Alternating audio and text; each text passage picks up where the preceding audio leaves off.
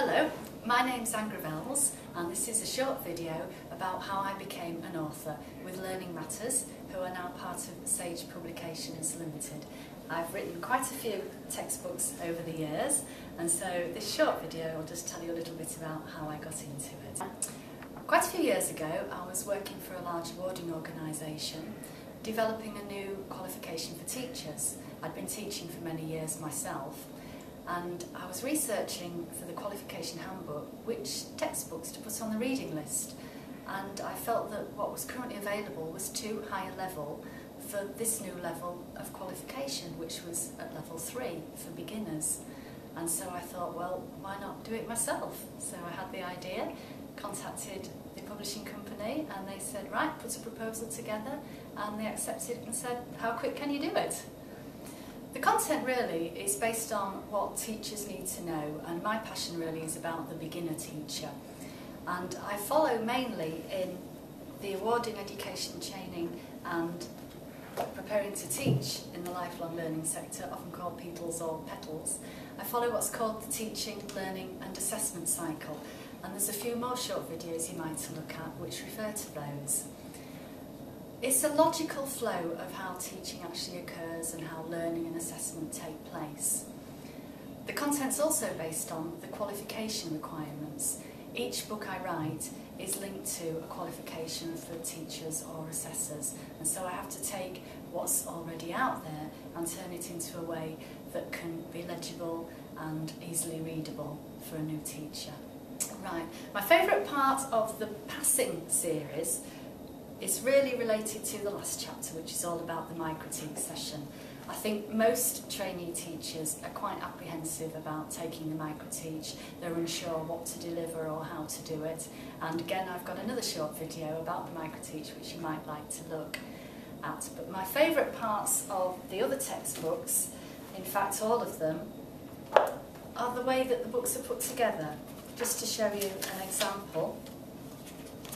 There's lots of tables and pictures, little activities and little examples.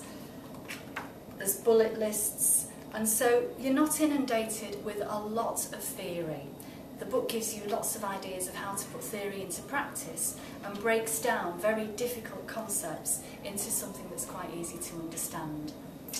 I think the uniqueness is the way that I write them. I didn't really realise that I had a good writing style that was easy for people to read, and I write in such a way as though I'm kind of having a conversation with the reader, and anyone new to teaching can read a little bit and then think, oh yeah, I understand that now, whereas perhaps when they've read it previously it was a little bit complicated and they couldn't comprehend it.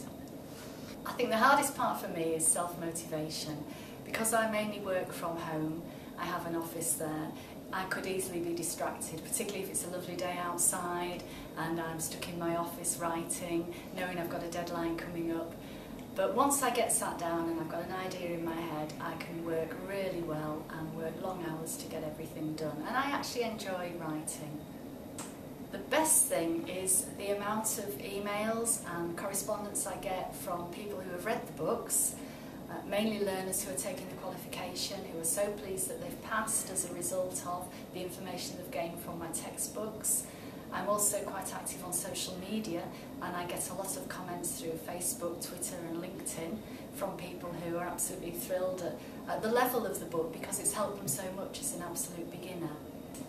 I think they're good value for money, they're very reasonably priced, they're not too heavy, they're easy to look at and ideal as a reference, so you don't have to read the whole book.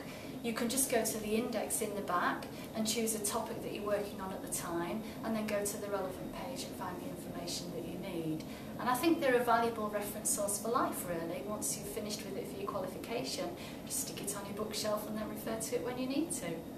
I'm currently working on 2 books similar to the award in education and training, but they're for the certificate in education and training.